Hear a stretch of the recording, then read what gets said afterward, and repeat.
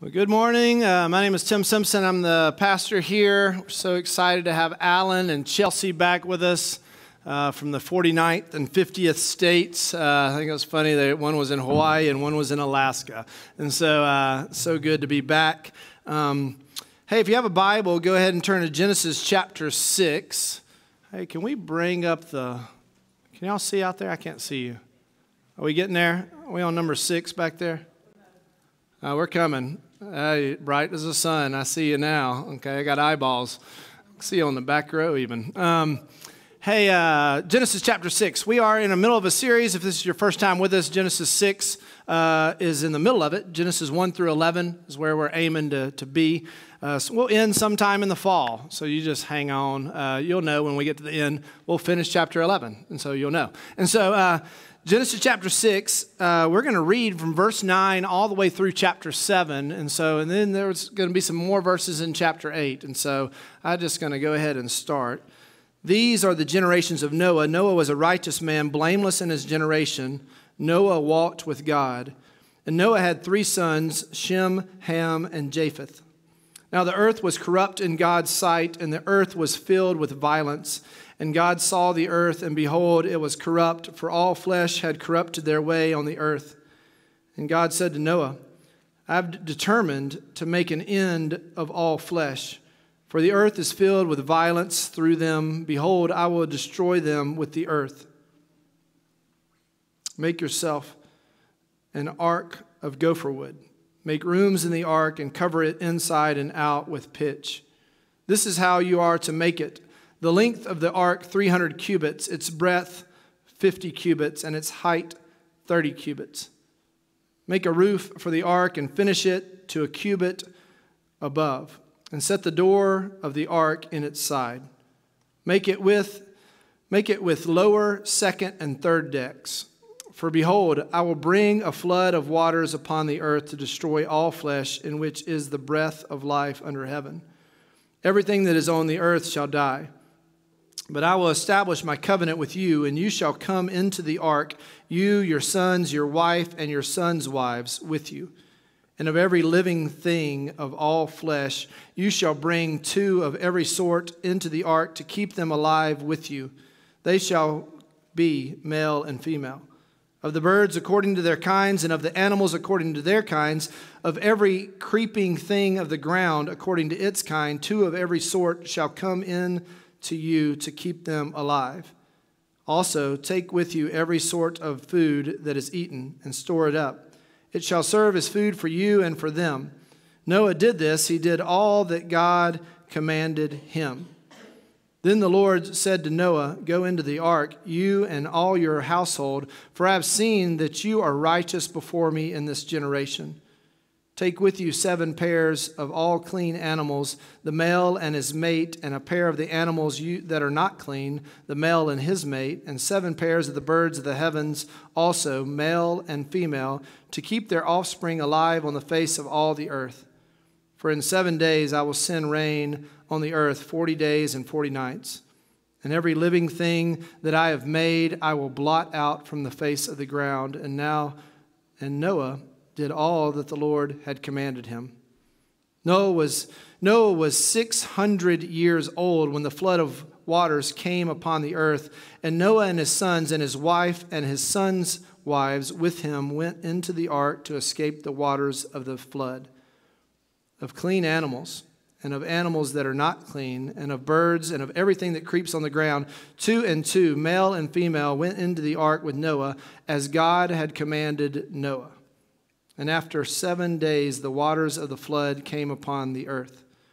In the 600th year of Noah's life, in the 2nd month, on the 17th day of the month, on that day, all the fountains of the great deep burst forth, and the windows of the heavens were opened, and rain fell upon the earth 40 days and 40 nights.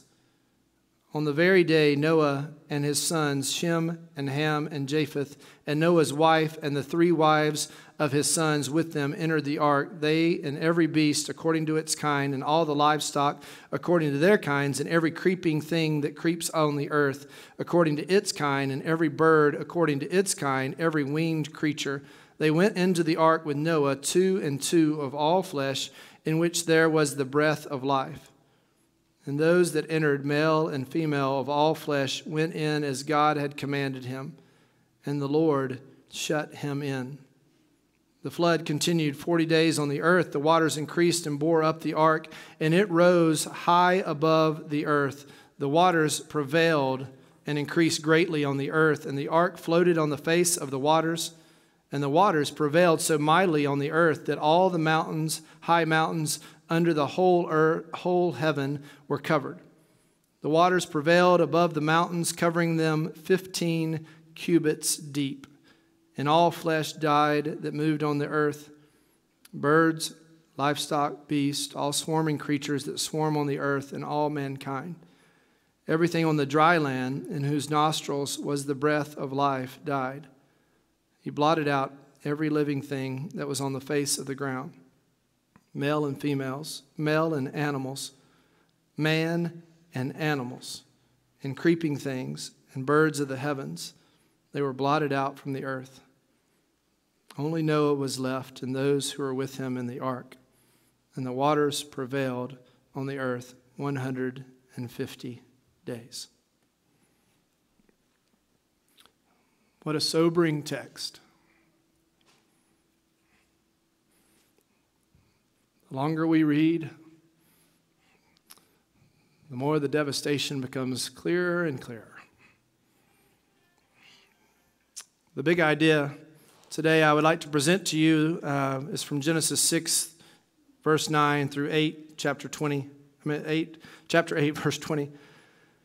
Is this: by God's mercy and grace, God led them to build and enter the ark so that they would know salvation is only found in Him alone. By God's grace and mercy, God led them to build and enter the ark so that they would know salvation is only found in Him alone. God is the only place we can go for redemption. So today we're going to see this, that Noah is quite the character in the Bible. Peter mentions him. Jesus mentions him. The book of Hebrews mentions him. He's mentioned all throughout Scripture. And so today we're going to study this a little bit more. I'll just tell you, I read some commentaries on these passages. They're quite familiar, right? Some of you who grew up in the church, you kind of hear the story of Noah. He built a arky, okay? Some of you who grew up outside the church, you're like, what are you singing, okay? But that's how we used to sing as a child, and it kind of sounded real fun that Noah built this big boat and all these animals went inside. But I'll tell you, it's no children's bedtime story. And so we hear this, and I just want you to know, I went way back. My pastor in Texas, his name is Tommy Nelson, and he discipled me, and he taught through this passage. And so I listened to his sermon also upon reading some commentaries, and I'm just trying to put it all together so that it becomes something that would resonate in our hearts. And so today, almost every commentator I read said that there was kind of acts and scenes. They go act 1, scene 2, and they kind of go through that. So I'm going to give you 7 acts today as we make our way through this passage so it's not so overwhelming to us. Because as we read it, there's a lot going on, okay? So the first one is this. They built the ark, the building of the ark, Genesis 6, 14 through 16. What is he told to build? Well, he's told to build an ark out of gopher wood. Some would say this is cypress wood. He's told to build rooms like nest for everybody, every animal. Build it with pitch so that it would be airtight. Some people would say this structure was 1,400 tons, 150 yards long, okay? Everyone in this room knows what a football field looks like, okay? So this is longer than a football field. Even counting the end zones, extend that a little bit more. Everybody's got it, okay? Some of you guys walked in today. Let me just kind of lighten the mood just for a second. You saw the orange up here, and you're like, oh, those are bad colors. Some of you are like, this helps me worship God better. And so I'm just going to tell you, everybody knows what a football field looks like, okay? So this is a huge boat. Some of you guys have been to Kentucky and seen this life-size structure that they built, and it strengthened your faith. I have not been there, so some of you probably have more knowledge of what the inside of this boat looks like than even us today just reading the text. And so today, when we look at it, don't be overwhelmed, but it's huge. It's 25 yards wide. It's the size of 522 railroad cars would fit inside, Okay, you know, the railroad cars that go by that's just stopping you at the worst time. 522 of those would fit inside. Some would say there were 17,000 species, 2 of each. You know, they went 2 by 2 in there. They said that in those, in the depth of the ark, in the volume of the ark, that 188 railroad cars would be filled with animals. So what you're looking at is a huge structure that has plenty of room to roam, even if you're a human, okay? There's only 8 people on the boat, and everybody's walking around, but there's a lot of room on this boat. Some would call this like a super zoo, okay? It's a floating super zoo, and so it's something we will never see again. So Noah started building this ark when he was 500 years old. I don't know what you picture when you're 500 years old, but I pictured Noah carrying wood on his shoulder, and this guy, I mean, he's got to be pretty strong, right? He's building this boat for 100 years. And a lot of people say that there was a window that went all around for ventilation. Because I don't know about you, some of you get real happy when you smell the smells of barns and stuff like that. Hey, I'm a city boy. I want some ventilation. And so I can imagine you get all these species of animals on there, and you got some serious fertilizer, right? That's a safe way to say that. So the beautiful part is there is one door on the ark, and God shuts that one door. Why does God do it? Because you couldn't have done it. Noah couldn't have done it. I couldn't have done it. Even the most non-compassionate person couldn't have shut that door. So God shuts it for him. And that's the proof over and over in Scripture that there is one way to salvation. There's one door on the ark. There's not multiple doors. There are not multiple paths up to the top of the mountain. There is one door on the ark. John 10, 7 through 10 says it like this. So Jesus again said to them, truly, truly, I say to you, I am the door of the sheep. All who came before me are thieves and robbers, but the sheep did not listen to them. I am the door. If anyone enters by me, he will be saved and will go in and out and find pasture. The thief comes only to steal and kill and destroy. I came that they may have life and have it abundantly. Jesus is making it very clear that he is the only way to salvation. So this is going to be our text over and over. We're going to come back to this main point that Jesus is the only way. So number 2, Act 2 is to gather. Genesis 6, 18 through 20. They're going to gather. Verse 18, but I will establish my covenant with you. And you shall come into the ark, you, your sons, your wife, and your sons' wives with you. And of every living thing of all flesh, you shall bring 2 of every sort into the ark to keep them alive with you. They shall be male and female. So they're going to gather the people, the animals, the things. This is the first time we see this word covenant in the Bible. It's going to become a very important theological word for the rest of Scriptures. You're going to see it. If you've read through the Bible multiple times, there's many different covenants. Okay, so this is the first time we see it, is the Noahic covenant. You're going to see it in a few chapters in Genesis. You're going to see the Abrahamic covenant. Then you're going to see the Mosaic covenant, the Davidic covenant, the Old covenant, the New covenant. So this word covenant is very important. What is a covenant? A covenant is something between God and people that God initiates and God holds it together. Because we all know that we can't hold the covenant together. One, because we're not from everlasting to everlasting. So God authors this covenant. We will see more about the Noahic covenant in Genesis chapter 9 next week. He's going to promise that he will never destroy the earth by flooding the earth again. We're going to look at this next week, so we're not going to get into it too much here, but I did want to say this. The initiative and burden of the covenant are with the Lord. In other words, Noah's part is building the ark and getting on it with his family, his wife, his 3 sons, and their wives. 8 people in all. That's his part. He builds the big ark, and he gets on it, and God does the rest. So God is our Savior, and his covenant and word can be trusted. That's what we pull away from learning about the covenant. Verse 20. Of the birds according to their kinds, and of the animals according to their kinds, of every creeping thing of the ground according to its kind, 2 of every sort shall come into you to keep them alive.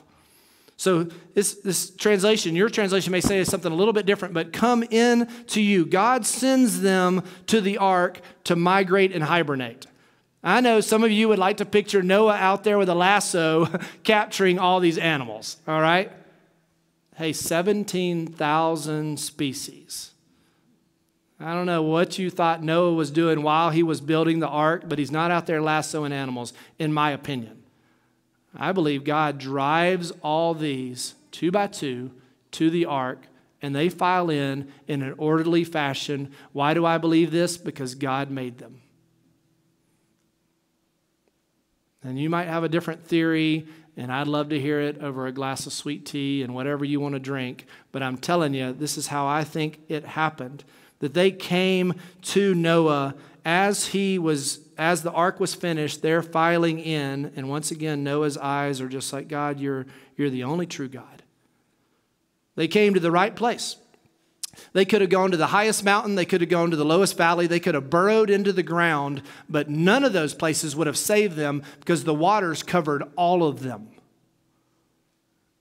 Even the highest peaks. It says 15 cubits deep. That's deep enough to drown even the strongest of animals. And so there is nowhere that they can find salvation except inside the ark. So let me just kind of put it this way. It's not enough to fear judgment. There are a lot of people on our planet, and you'll see them sometimes in big cities waving signs, and they're like, the judgment of God is coming. It is not enough just to fear the judgment of God. You have to realize where you can find salvation. So let me put it like this, because 2 Peter 2:5 says it. If he did not spare the ancient world, but preserved Noah, a herald of righteousness, with 7 others, when he brought a flood upon the world of the ungodly. There were a lot of people who lost their lives because they may have feared judgment and may have had a sense that something was going on because Noah was building the ark, but they didn't fear it enough to put their salvation into the one true God. So Noah, of course, had compassion for the lost, just as you and I would have. And that's why, once again, God shuts the door. Look at scene 3, act 3, however you want to put it. Genesis 7, 1 through 5, 13 through 16. Then the Lord said to Noah, go into the ark, you and all your household, for I have seen that you are righteous before me in this generation. Take with you 7 pairs of all clean animals, the male and his mate, and a pair of the animals that are not clean, the male and his mate, and 7 pairs of the birds of the heavens, also male and female, to keep their offspring alive on the face of all the earth. For in 7 days I will send rain on the earth, 40 days and 40 nights, and every living thing that I have made I will blot out from the face of the ground. And Noah did all that the Lord had commanded him. On the very same day, verse 13, on the very same day, Noah and his sons, Shem and Ham and Japheth, and Noah's wives and 3 wives of his sons with them entered the ark, they and every beast according to its kind, and all the livestock according to their kinds, and every creeping thing that creeps on the earth according to its kind, and every bird according to its kind, every winged creature. They went into the ark with Noah, 2 and 2 of all flesh, in which there was the breath of life. And those that entered, male and female of all flesh, went in as God had commanded him, and the Lord shut him in. Hey, can we just take a quick break? Are you guys hot? Yes. Okay, can somebody, Russ or Todd, either one, if y'all would get on that air conditioner, just check it, all right? Because I am like up here, and I feel like I'm entering the ark with all these animals, okay? We got a lot more people in here than early service, and so sometimes people get cold, and they're like, cut the air. I'm like, cut the air. Let's breathe, okay? Whew, I was glad. I was getting worried about myself. I was like, wow, these animals are getting a little too close up here. Okay.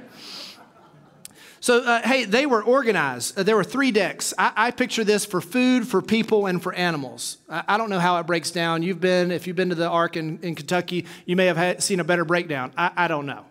We're just kind of guessing at how this would be organized, but the New Testament is more interested in why it was built and not how it was built or what he built, okay? Hebrews 11:7. I almost made this as the big idea because God wrote it better than I could have written a big idea any day. It says, by faith, Noah, being warned by God concerning events as yet unseen, in reverent fear, constructed an ark for the saving of his household. By this, he condemned the world and became an heir of the righteousness that comes by faith. Let's unpack this just really quickly. By faith, Noah puts his faith in God. Okay, he's saying, God, you're the one true God.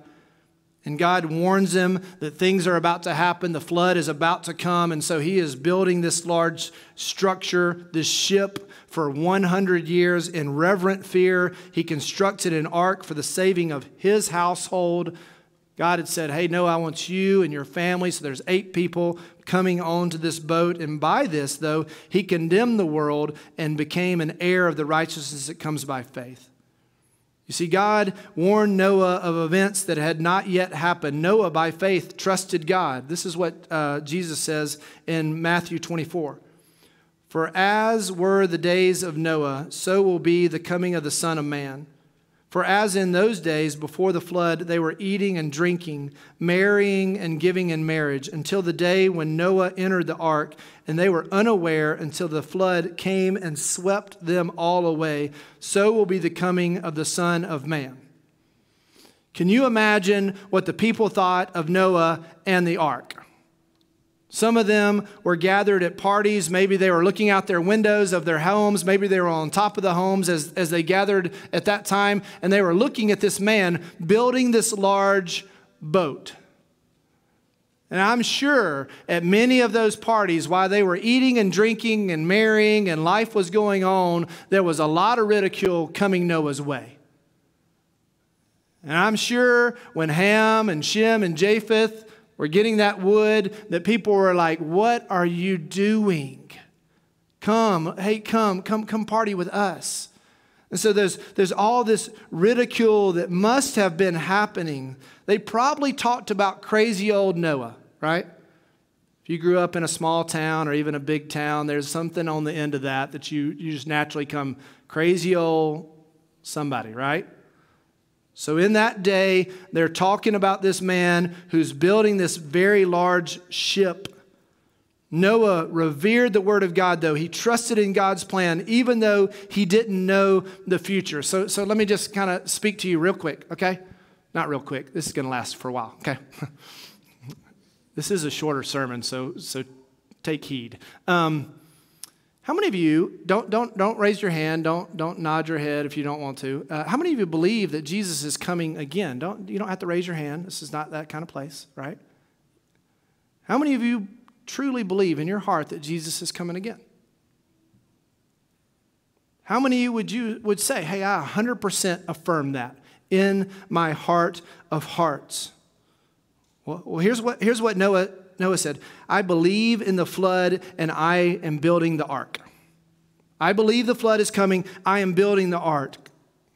So here's what I would say to you guys today. Brothers and sisters, friends who are gathered here, people who don't know Jesus, this is what I would say to you today, that your life should stand out just like that ark. That people all around you should notice a difference in your life like that ark. And it may not be as big and bold as that ship that was bigger than a football field. But what I'm saying to you, if no one has ever said to you, there is something different about the way that you treat your spouse, and I can't get it. Maybe you raise your kids in a different way. You spend your money in a different way. You do this in a different way. Every Sunday, you leave and you go somewhere and you come back and you look like you're happy. If no one has ever noticed a difference in you, what I would say to you as a friend would be, I want you to get alone with God and go, God, have you ever saved me? Has there ever been a point where I said, Jesus, I submit to you as the King of my life, as the Savior of my life? And hear me clearly. Your witness will grow in time. Some of you will be a witness like the size of the ark. Some of you will be like a little rowboat. Some of us will be somewhere in between. But there should be something about your life that stands out like the ark. And people all around you should notice a difference. Howard Hendricks, he was a professor at Dallas Theological Seminary. He was speaking to a bunch of successful young men and women a few years ago. And he said this, I'm not afraid that you guys are going to fail. I'm afraid that you are going to succeed at the wrong things. You're going to climb that ladder and get to the top and find it leaning against the wrong wall. Some of you are climbing a ladder that you think is leaning up against a wall. And when you get to the top, you're going to find that you have succeeded at the wrong things, my friend. And I am begging you to look at the Bible and see the difference in the way that you are living your life and the way that the Bible says to live your life. And don't look at the obscure parts that you're like, I don't understand. I'm talking, look at the parts that are so easy to understand and go, Jesus, am I submitting to these? Read the Sermon on the Mount, Matthew 5-7, and go, Jesus, is my heart submitting to these? Because you don't want to get to the end of life and find that you have climbed the wrong ladder, leading to a place that doesn't redeem. The fourth act is judgment. Genesis 7. In the 600th year of Noah's life, in the second month, on the seventh day of the month, on the day all the fountains of the great deep burst forth, and the windows of the heavens were opened, and rain fell upon the earth 40 days and 40 nights, and all flesh died that moved on the earth, birds, livestock, beasts, all swarming creatures that swarm on the earth, and all mankind. Everything on the dry land in whose nostrils was the breath of life died. He blotted out every living thing that was on the face of the earth, face of the ground, man and animals and creeping things and birds of the heavens. They were blotted out from the earth. Only Noah was left and those who were with him in the ark, and the waters prevailed on the earth 150 days. It was the judgment of God. For all the sin, all the violence, all the saying and shaking their fist at God and saying, you're not the one true God. So Act 5, all Noah and the seven other people on the ark had to do was just wait. The Lord continued 40 days on the earth. The waters increased and bore up the ark, and it rose high above the earth. The waters prevailed and increased greatly on the earth, and the ark floated on the face of the waters. And the waters prevailed so mightily on the earth that all the high mountains under the whole heaven were covered. The waters prevailed above the mountains, covering them 15 cubits deep. As far as we can tell, there was no sail or rudder on the ark. All Noah could do was watch it float and wait and wait and wait. So Genesis 8, but God remembered Noah. It wasn't that God had forgotten Noah. Don't take that, okay, and wrap it around your human brain. But God remembered Noah and all the beasts and all the livestock that were with him in the ark. And God made a wind blow over the earth, and the waters subsided. The fountains of the deep and the windows of the heavens were closed. The rain from the heavens was restrained. Who restrains the rain? God does. And the waters receded from the earth continually. At the end of 150 days, the waters had abated. And in the 7th month, and on the 7th day of the month, the ark came to rest on the mountains of Ararat. Where are the mountains of Ararat? Well, we would our best guess would be eastern Turkey, southern Russia, northwestern Iran. Some of you have Googled things and found documents that you're like, the Turkish people have the ark. Okay. I don't know. I don't know where the ark ended up, and I don't know where the ark is now, but what I do know is that God could take the ark where he wants it to go. So how does this apply to us? What is this? You're like, I'm not building a big boat. I don't even know about sails and rudders. Okay. Some of us have bought into the fact that we can have a cross with a sail or a rudder. What do you mean by that? Well, what I mean by that is that you believe that you can surrender to Jesus and still turn over your daytimer to him, your planner to him, your schedule to him, and go, Jesus, I do surrender to you, but these things need to happen. So you've got this cross in your mind with this rudder or this sail, and you're like, hey, that's the way things need to happen, Jesus. If they don't happen that way, then I am not following you. Well, it doesn't work like that. When Jesus tells us to take up our cross daily and follow him, he is not asking who is sovereign. He is telling you that he is the King of Kings and he is not working on your schedule. You are not the one in charge. So if you've been sold a version of Christianity where you think that's okay, I'm telling you, the Bible stacks up over and over against you to say, no, God is the only one who is sovereign. And so Jesus says it like this in Luke 9:23 through 24. And he said to all, if anyone would come after me, let him deny himself and take up his cross daily and follow me. For whoever would save his life will lose it, but whoever loses his life for my sake will save it. So can I just speak real honest to you, parents out there? We're kind of that helicopter generation. Some of you are even hovering closer than that, maybe like a lawnmower speed on your kids. They can feel the blades all around them. Some of you believe in this version where you become a Christian and then your kids become a Christian and then they just buy into this American dream and they live right down the road from you and then everything is good. I'm probably getting a little too close to home, but I'm already over the edge, so here we go, okay? What I'm telling you is that I would love Cross Point to be a place where we say, yes, come to Jesus. Let your children come to know Jesus. And then maybe one day God calls them to the nations, and instead of weeping tears of sorrow, you weep tears of joy because they have responded to a call that is bigger than you and I.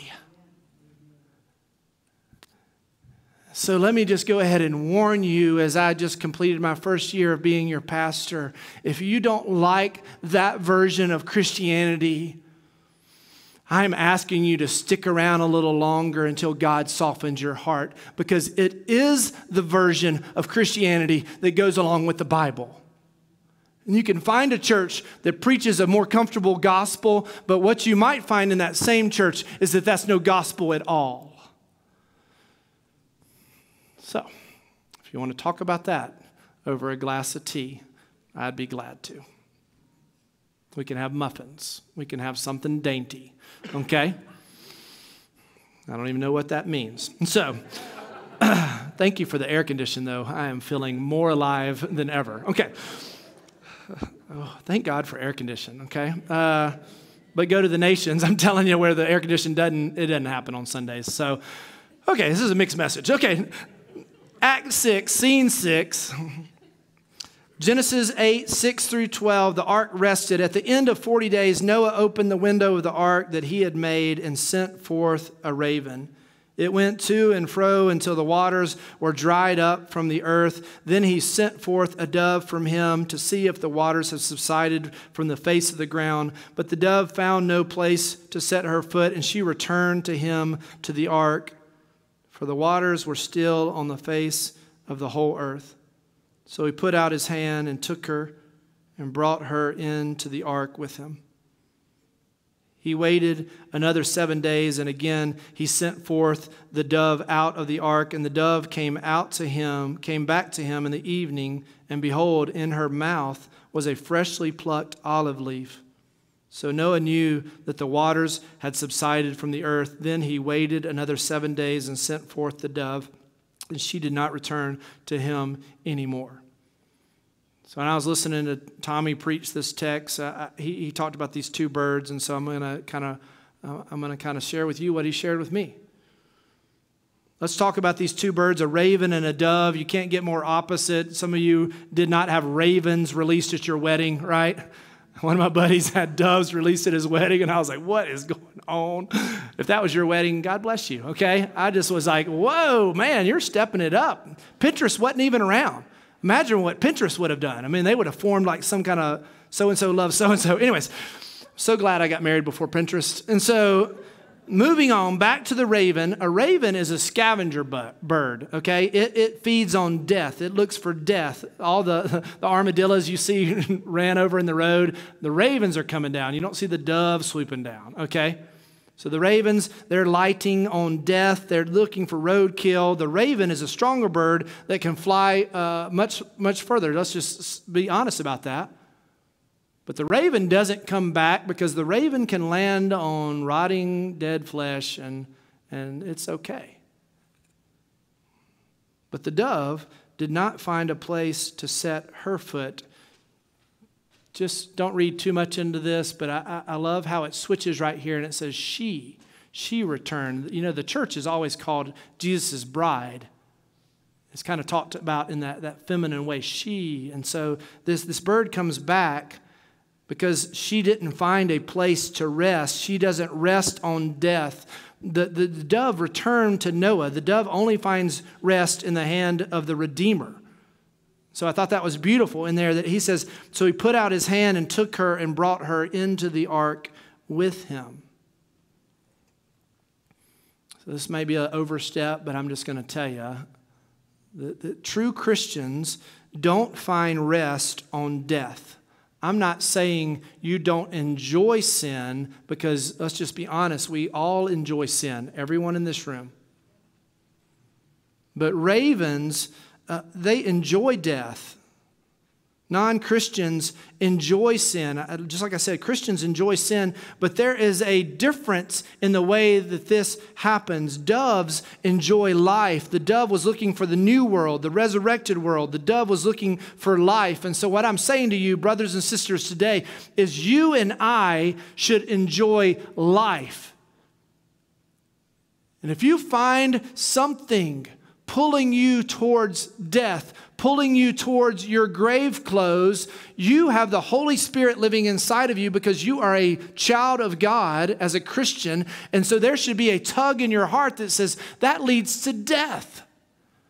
So I worked with college students 17 years, and I would talk to college guys, and I would say, what do you struggle with? And they'd be like, I struggle with everything. And I would be like, yeah, that's true. That's true. We struggle with all kinds of sin. But I'm saying to you, brother, across the table from me, what do you struggle with? These college guys, you could just see it just kind of reeling in their heads because they're sitting across from their college pastor, and maybe they were thinking, I don't want to tell you what I struggle with. And so while they were thinking, I would usually tell them what I struggle with. If I had a go-to sin to rest on, to go back to, that's what I would flee to. And you can see these college guys going, well, man, he just told me. So eventually they would kind of let it roll out. And I would say to them, the best place you could bring your sin is into the light, so that you and I could beat it to death together. Let's get a little graphic, right? Because sin wants to kill you. John Owen would say, be killing sin or it be killing you. So I would say to them, thank you for bringing your sin into the light so we can deal with it. So be encouraged. if you feel yourself drifting towards those deadly sins that bring you respite, and you feel the Holy Spirit bringing your heart back to where you should rest, and the only place for true rest is in the Redeemer's hand. So number 7, the Great Commission. This is Acts 7. It looks a little different than what we're going to say in a few minutes out loud together. And so Genesis 8, 13 through 20, in the 601st year, in the first month, the first day of the month, the waters were dried from off the earth, and Noah removed the covering of the ark and looked, and behold, the face of the ground was dry. In the second month, on the 27th day of the month, the earth had dried out. Then God said to Noah, "Go out from the ark, you and your wife and your sons wives with you. Bring out with you every living thing that is with you of all flesh, birds and animals and every creeping thing that creeps on the earth, that they may swarm on the earth and be fruitful and multiply on the earth." So Noah went out, and his sons and his wife and his sons' wives with him. Every beast, every creeping thing, every bird, everything that comes on the earth went out by families from the ark. Then Noah built an altar to the Lord and took some of every clean animal and some of every clean bird and offered burnt offerings on the altar. So Noah comes out of the boat with all these, with his family and all these animals. And his first act after emerging from this ark is to worship God. Noah builds an altar and he sacrifices to the one true God who saved him and his family from utter destruction. God wasn't looking for a perfect man. He chose Noah by his grace. Noah responded in faith. Noah left the ark. He took some of every clean animal and bird and he sacrificed them to God, and they were a blood offering to his Savior. And that was his first act when he got off this boat. So you and I should have this sense of gratefulness that maybe this was not our experience. We didn't go on a big boat for 150 days with every species of animal and bird and creeping thing. Doesn't that word just kind of creep you out, right? But you and I have been saved, and so therefore we should be grateful. When I was thinking about this text, this song came to me. It's All I Have Is Christ. Shelley and I were at this conference a few years ago, and we were in this room with lots of men and women, and we were singing, and this song came on. And at first, when it started playing, I was like, this is kind of like really straightforward. So I'm going to read some of the lyrics to you. Some of them I printed on. One verse I printed for you on the back of your sheet. Your teaching sheet, I believe. I hope you got one today. I should have said that somewhere earlier in the service. Okay?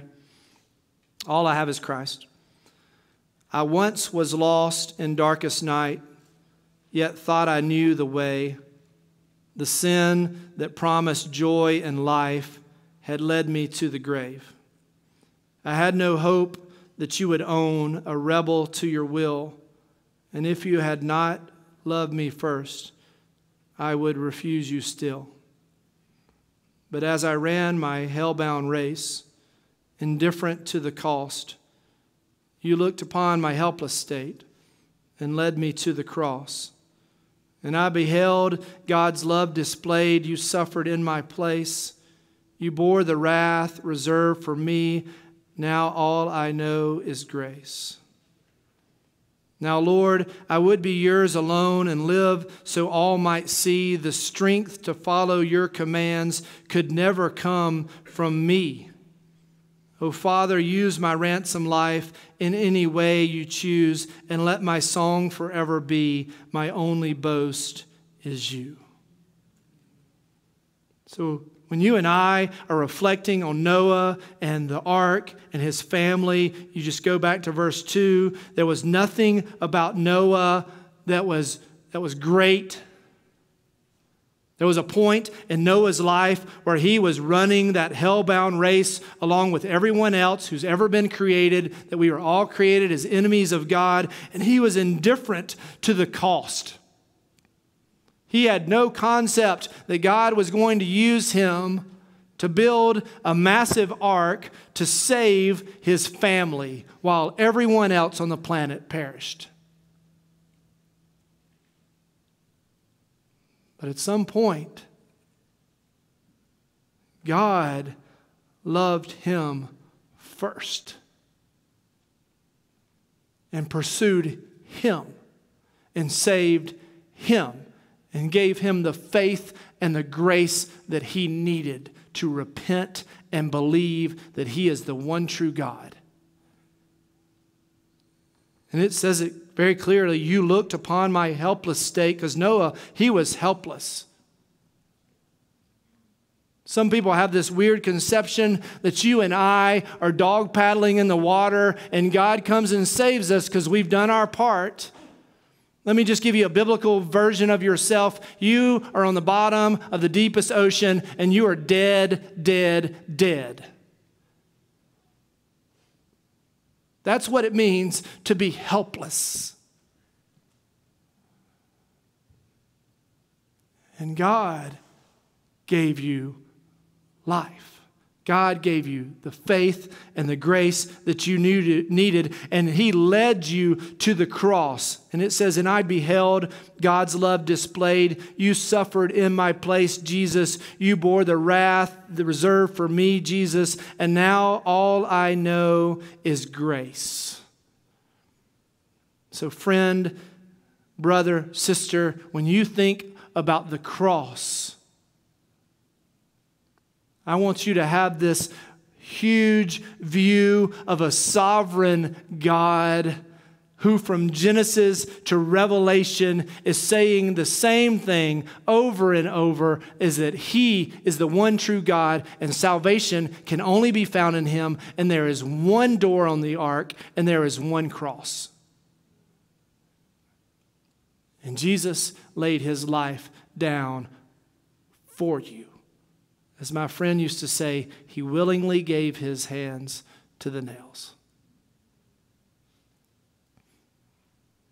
And that kind of grace and that kind of mercy can only be found in Jesus. You can search through all the other religions and all the other ways, and you will find no one that says it's by grace you have been saved. So that separates us from all those other people climbing the mountains, from all those people with their ladders leaned up against the wrong walls. That is what separates Christianity, is that you and I could have never deserved his grace. That's why it's called grace. So be encouraged, brothers and sisters. And I pray this week that your life would be like that ark. I pray that sooner or later, one of your neighbors will come over to you and go, something inside of you is making you tick that I don't quite get, and you're a little weird, but I want to know what that is. Can I tell you a quick story? Okay. I didn't tell this to the early service. It's really quick. I was talking to my buddy. He lives in Arkansas. There's Christians in Arkansas. And so he said he has a neighbor, and he said this neighbor, he said about every couple of weekends, he just comes over on my back porch, and he said my neighbor just drinks himself into oblivion. My buddy is a pastor at a church over there, and he just said, but I think the message of the gospel is getting through to him. I think it's slowly seeping in, is that there is redemption found in Jesus. And I was like, what a strange evangelism story, okay? But he said he and his family came with my family to church on Easter, and he said, I'm just slowly letting the gospel do its work in his heart so that eventually he will see that salvation is not found in where he's been placing it, and that salvation is in Jesus alone, and Jesus alone can come and help you with those sins that lead to death. So, hey, if you're here today and you're like, man, you're a little too aggressive with the gospel. First of all, I would say thank you. And then second of all, I'd love to have a conversation with you. Our elders would love to talk to you. Your Sunday school teacher would love to talk to you. I would love to know what is going on in your heart and in your head. And I would love for you to get to know me. So that's my offer to you. As we close this service, I'm always around. Just find me after the service. Will you pray with me? Father God, we just... we marvel at your grace and your mercy. We marvel at the fact that you have placed us where you have placed us in Sumter and these surrounding areas, that you have given us the house, apartment, the condo, the place that we live. And you have placed a sphere of influence around us so that we could be a light to those people. And so today I pray, God, that each of us would live lives that would be as bold as the ark. And that people would be drawn to you, Jesus, not drawn to us. We really don't have a lot to offer them. The best thing we could give to them is the life-giving gospel that saved us when we were certainly on our hell-bound race. Father, I pray that we would be a part of reclaiming the glory of God here in Sumter and in South Carolina and to the nations. Father, I pray that the nations would be glad through us. In Jesus' name we pray. Amen.